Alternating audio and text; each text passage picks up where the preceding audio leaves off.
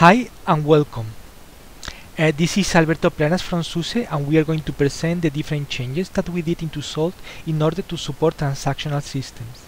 In this case, OpenSUSE and MicroS.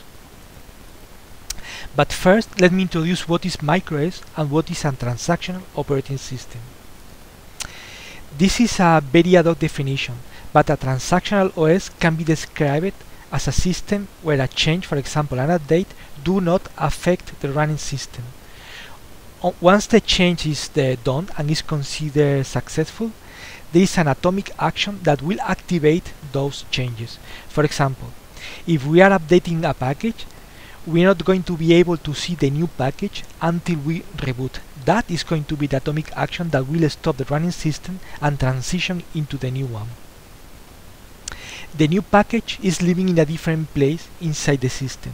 Can be a different partition or a different Btrfs snapshot that is not accessible by the running system, and is the reboot action the one that switches the context.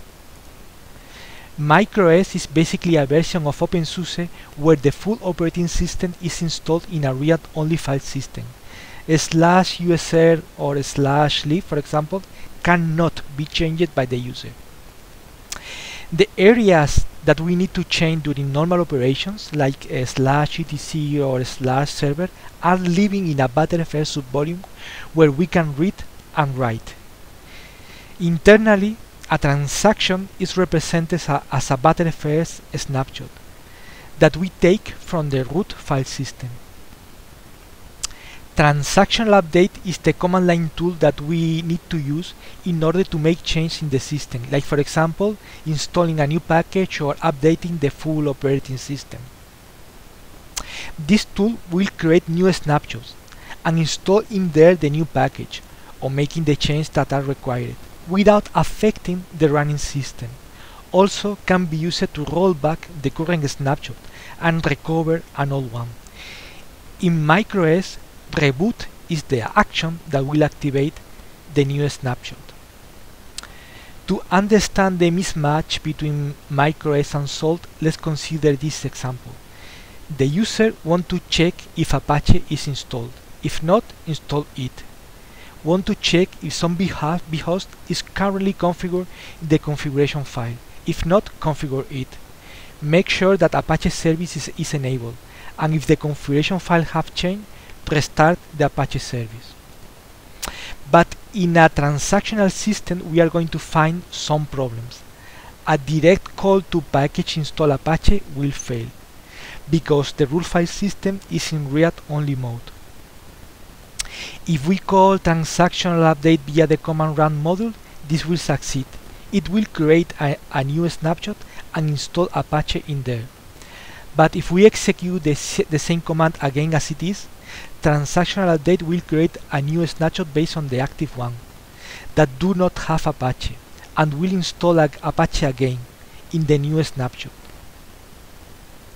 We will have two inactive snapshots with the same version of Apache. A service start will fail because the service file is living in a different snapshot that is not currently visible from the active one. And the same will happen with the file manage. The configuration file is not reachable from the current snapshot until we reboot. To start the integration with Salt, we made some change in transactional update command line tool. We added a continuous parameter to create new snapshots based on the last one.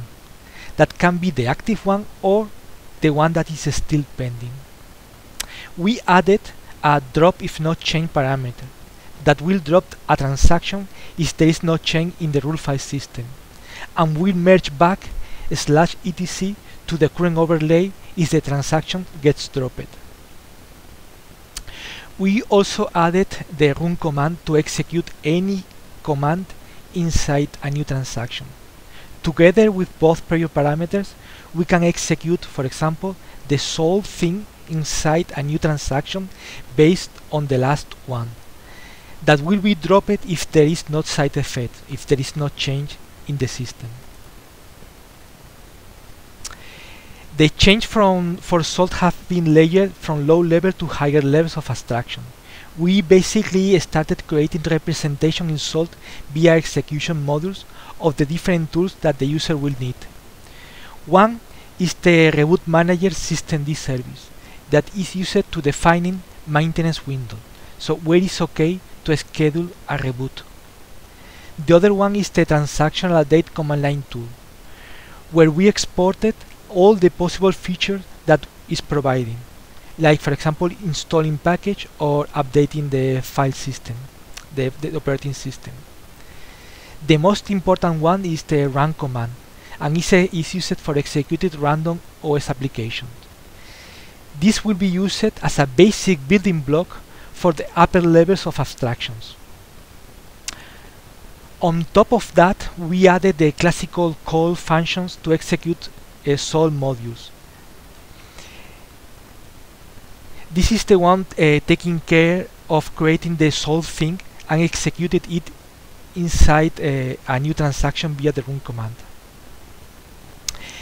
We also added all the usual API to execute solid state and SLS files like apply, single, SLS and high state. Finally, we added ways of detecting transactional system, and we added an executor to make transparent the delegation of some actions into this new transactional update module. With this approach, the user have always low-level access to the transactional update API and can decide when to execute something inside a transaction or outside it.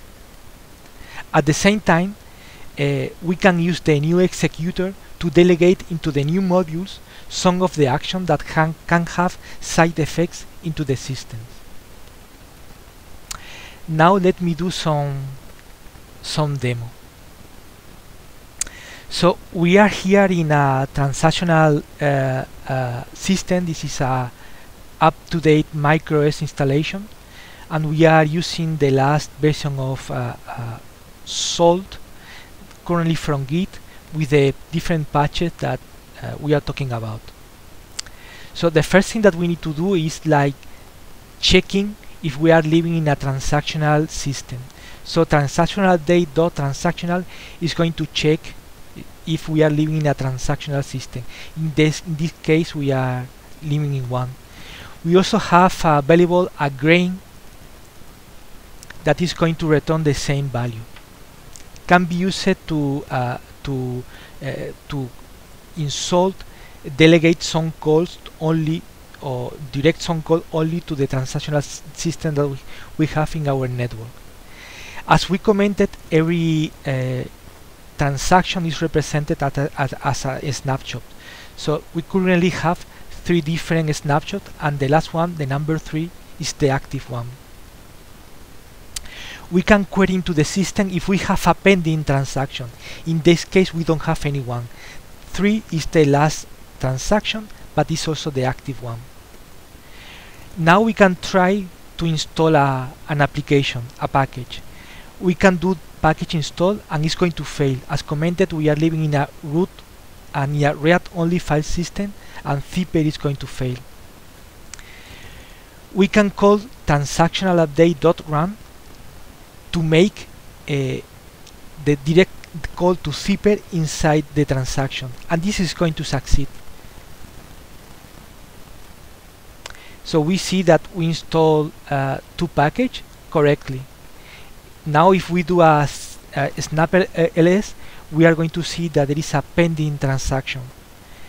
We can make sure calling again pending transaction, and now we are going to have a true. So we need to reboot the system in order to access to the new application. But as commented, LNAV, the application, is still not accessible. It's living in a different transaction that we don't have access from here.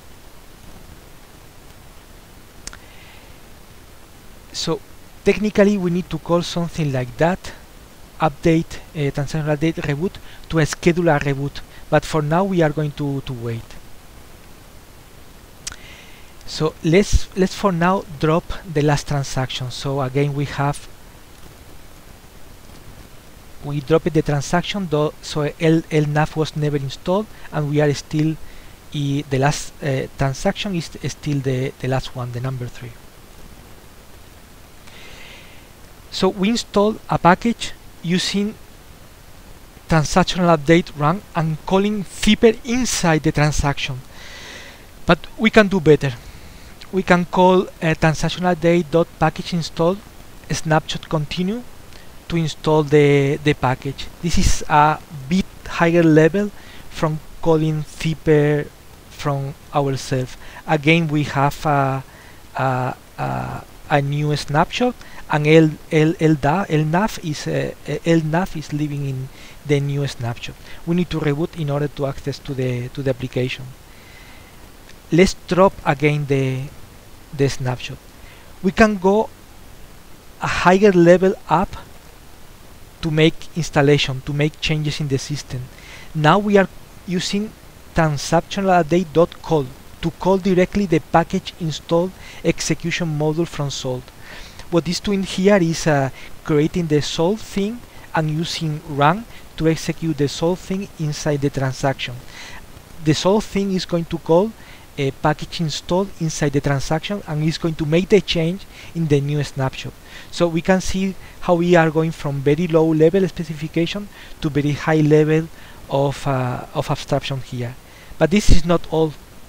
We can call package install state.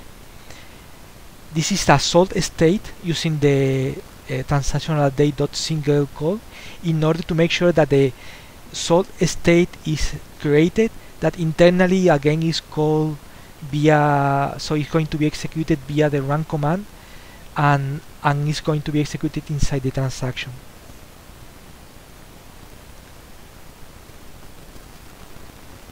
This is slower because it's doing more action, but the net effect, the net result is going to be the same. The state is executed and the package is living there. So far we have again 4 snapshots. We are living in the snapshot number 3 and we have one pending, that is number 4. Every time that we install a package, we drop the snapshot, so that means that the package is not installed in any case. So let's try something now. We have the package installed in the new snapshot, that is not the active one. If we try to install again the package, is going to make any change or not?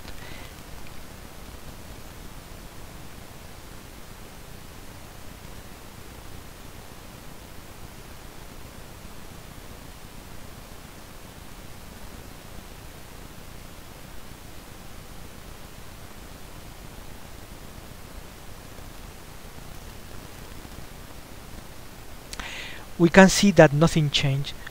No new package was installed, and we still have 4 snapshots. 3 is the active one and 4 is the pending one.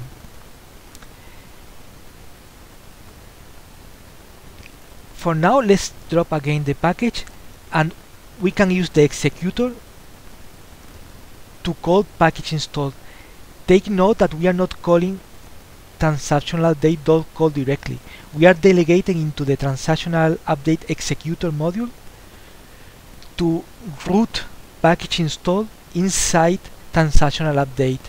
Something very nice about that is that this executor module can be living in a configuration file that is going to be transparently activated for this kind of systems. And again, we can see that the package is going to be installed.